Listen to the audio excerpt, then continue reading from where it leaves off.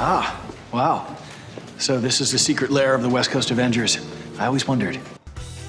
No way in the world this is going to go smoothly. You know, Michael Weatherly has been stirring things up on NCIS for 13 seasons, but this is the very first time he's taken his own brand of craziness over to NCIS LA for tonight's episode. And I got caught up in all of that madness. Go ahead.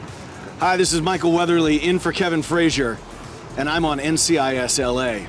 It's entertainment tonight. Here's the big question. I'm so sorry. Who will... Hold on one second. Look at this. Just pulled them right out of my ears. Were you talking to me?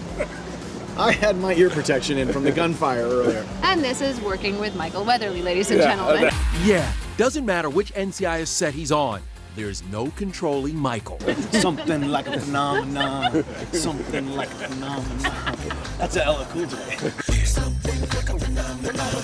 Dinozzo's coming over to LA and creating a little love triangle between these two, Kenzie and Deeks. The fireworks are magical. I miss having fun with Cody DePablo, and so coming and playing with Daniela Rua is as close as I'm gonna get. Is Dinozzo coming in trying to steal his girl? Bringing sexy back, yeah! As far as the little sizzle between the two of them, you know, a little magnetism, never hurt nobody.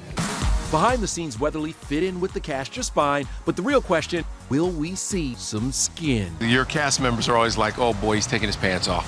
You want me to do it? Sure, I mean, if you feel good about I'm it. not gonna take Go my ahead. pants off next to you. Yeah, you know, it would be awkward. Dinozzo with Kenzie. Dinenzi. Dinenzi. It's on. Fair to say that Michael Weatherly might be the scariest interview in Hollywood because You never know what's going to happen. you never know. His Ever. brain is moving so fast. It's bananas, right? It is.